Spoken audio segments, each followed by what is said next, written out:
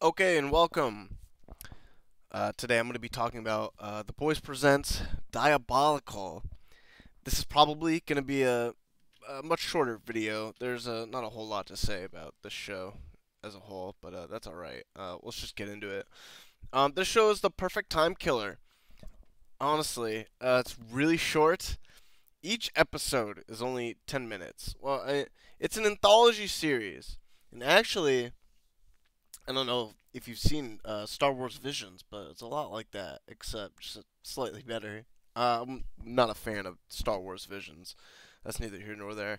But yeah, this show's pretty short. I mean, each episode's about 10 minutes. It's basically all comedy episodes too. As far as I know, none of these episodes are canon.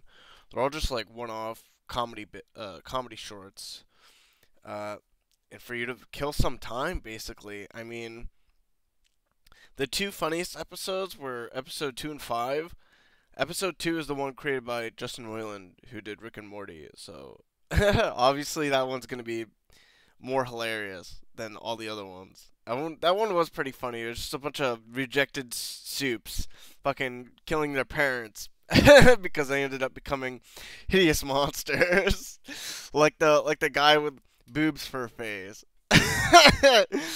and whatever, or the guy with the boombox for a head, and they all die basically at the end of the episode. It's just that one's funny. Then there's the kawaii anime episode for episode 5, where whatever the kawaii girl drinks some vodka, and then literally shits out a sentient turd, and now is able to control other turds.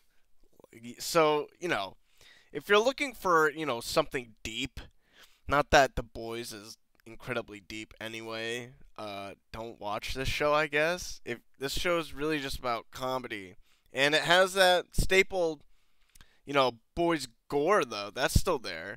Lots of gore, lots of heads exploding, lots of blood, lots of like guts ripping out of people's bodies, stuff like that. Uh, yeah, I mean it's enjoyable to watch when you have like 10 minutes of free time.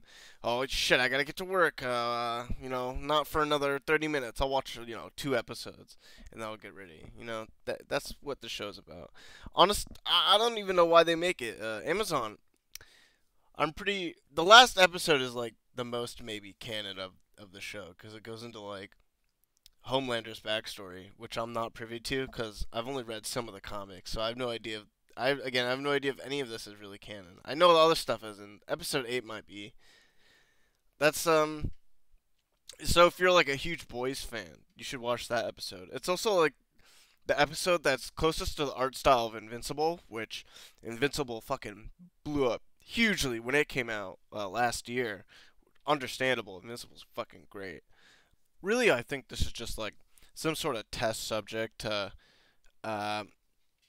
to make more animated shows like The Boys, from different sorts of comics that aren't as popular. Unless, like, Invincible wasn't. I had never heard of Invincible until the show. So maybe this might be some sort of test run for some other shows, or maybe they don't want to do a live action The Boys anymore. Maybe this is a test run for that as well. Who knows? I have no idea why this even came out, but whatever. That's it. Watch the show if you like. Don't. I don't think it doesn't really matter in hindsight. The Boys season 3 is coming out very soon. I will be watching that. I will be reviewing that because I have some problems with the first 2 seasons. But okay, I think that's it. Guys, have a good day. See ya.